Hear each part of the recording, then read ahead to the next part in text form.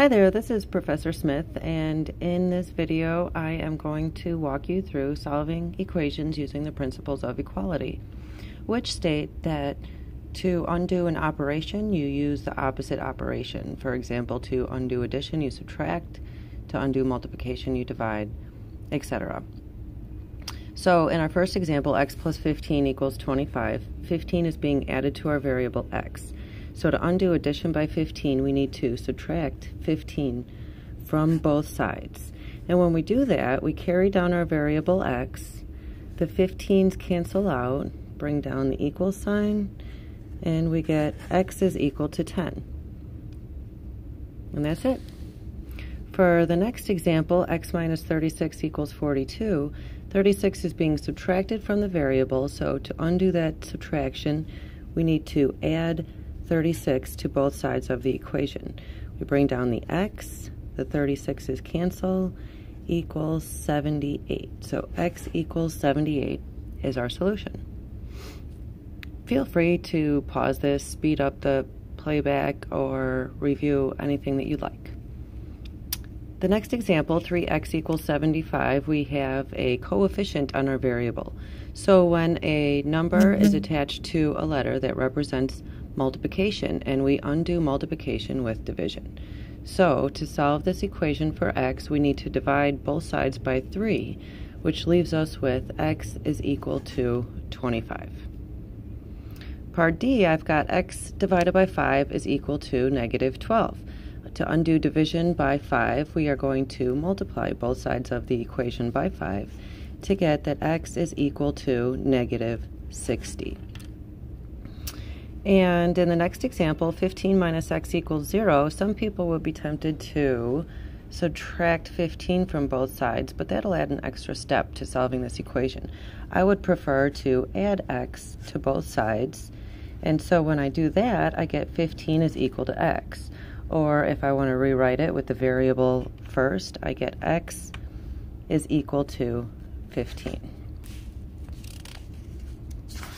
In our next example, this is going to involve some distribution first. When you have a number out in front of the parentheses, sorry for the focus issues here,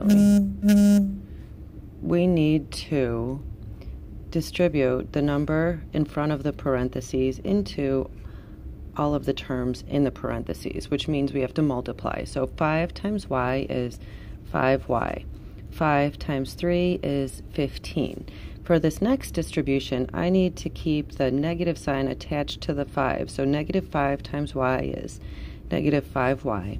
Negative 5 times 6 is negative 30. And I bring down my equals 0. So the first thing I did to simplify was to distribute. Now I have some like terms that I should combine. For example, 5y and negative 5y are like terms, and 15 and negative 30 are like terms. Some people would prefer to rewrite this equation with the like terms next to each other. So you could see that 5y minus 5y, that cancels out. 15 minus 30 is negative 15 is equal to 0. Well, no, it's not. That's a false statement. When you are solving equations and you come to a false statement, that means there is no solution. When you're solving equations and you come to a true statement, such as 5 equals 5, that means there is an infinite number of solutions, namely all real numbers. In the next example, 4m divided by 5 equals 12. That is the same as 4/5 m is equal to 12, where I have a fractional coefficient on my variable. To undo the multiplication of m by 4/5, I would need to divide both sides by 4/5.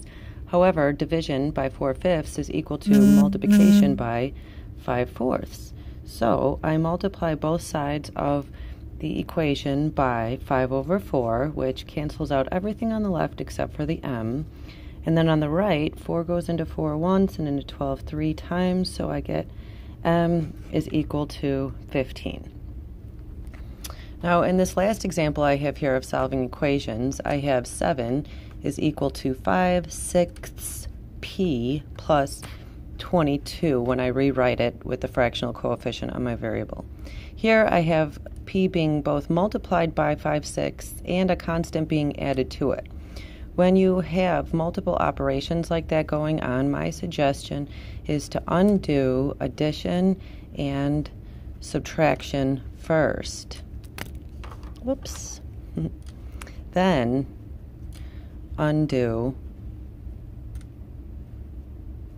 multiplication and division. So I would like to move this 22 to the other side, and the way that I'm going to do that is by subtracting 22 from both sides of the equation. So on the left, 7 minus 22 is negative 15 is equal to 5/6 p, and the 22's cancel out.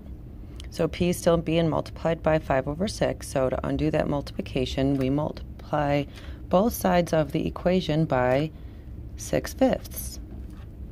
And so when we multiply on the left, 5 goes into 5 once and into negative 15 negative 3 times. So we have 6 times negative 3 is negative 18. And then on the right, all the fractions will cancel out and leave us with just p. So we get p is equal to negative 18.